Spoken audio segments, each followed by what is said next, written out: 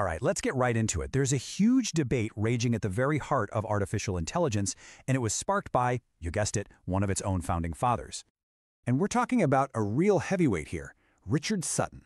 This is a guy who won the Turing Award, which, is basically the Nobel Prize for computer science, so he's not just some critic on the sidelines, he's one of the actual architects of the field. And what he's saying is pretty shocking. He thinks large language models, LLMs, the engine behind everything from ChatGPT to Gemini, the whole AI revolution we're in right now, he thinks that whole approach is a dead end, fundamentally flawed, obsolete. So why would an absolute pioneer of AI make a claim that bold? It sounds kind of crazy, right? Well, let's dig in. To really get where he's coming from, we need to unpack his logic, and what you'll find is his amazing clash of ideas about what intelligence even is. Okay, so the first big piece of the puzzle is this. What are LLMs really doing when they churn out all that text? Are they actually thinking, or are they just, incredible mimics? So here's where the two camps really split. On one side, you have the common view, right? The idea that for an AI to predict language so incredibly well, it must have built some kind of robust model of the world. How else could it do it? But Sutton, he says, nope, that's a clever illusion. He argues that LLMs don't model the world at all. They're just modeling what we say about the world.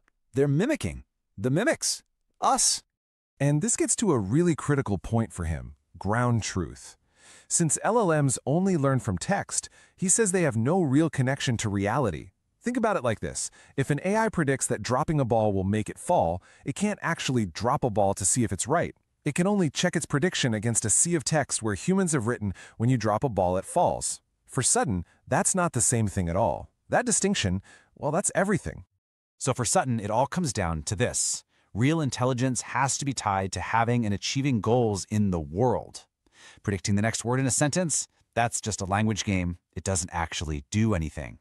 He believes a truly intelligent agent has to be able to act and then see the real-world consequences of those actions.